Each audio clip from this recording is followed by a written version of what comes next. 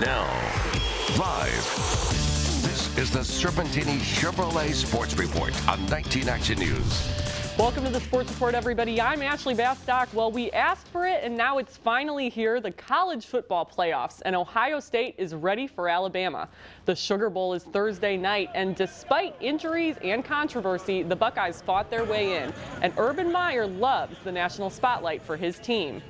This playoff is just a perfect example that, I can't imagine the interest level being any greater than any sport than college football. If you're an SEC person, it's always a special treat to be able to be a part of the Sugar Bowl.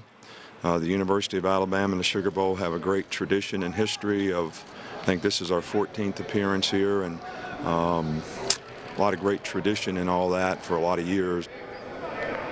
Well, now on to that school up north. There's a new boss in Ann Arbor, Jim Harbaugh, introduced today by University of Michigan officials, who also announced his $5 million a year deal. But Harbaugh isn't too keen on being called the Wolverine savior.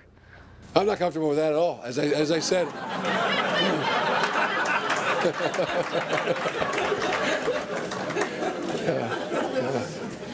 as I said, this is I'm standing on a foundation that has been built for over 100 years by some great men.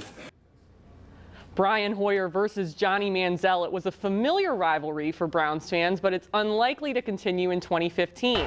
Hoyer continues to insist that Johnny's presence will not prevent him from re-signing with the Browns, and that seems likely because he's seen Johnny flounder both on and off the field and has to like his chances. But it will more than likely be money that causes Hoyer to move on. Some team may bump him up from $1 million a year to $5 or $6, but it probably won't be the Browns. If he wants to be back, that leverage is definitely in his court to make that happen.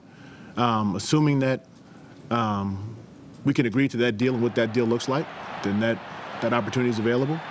If we can't come to that agreement, then he obviously would not be back. So I think that there's a lot of work to be done in that regard. And I would say from a business perspective, people don't always see eye to eye. Now on to some Buckeye basketball. They hosted Iowa this afternoon, but it did not end well as they fell to the Hawkeyes 71-65. Jared Udoff had 18 in the contest.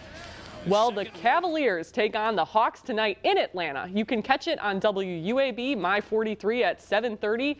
And that's all for the Sports Report today. Catch us at 11. I'm Ashley Bastock.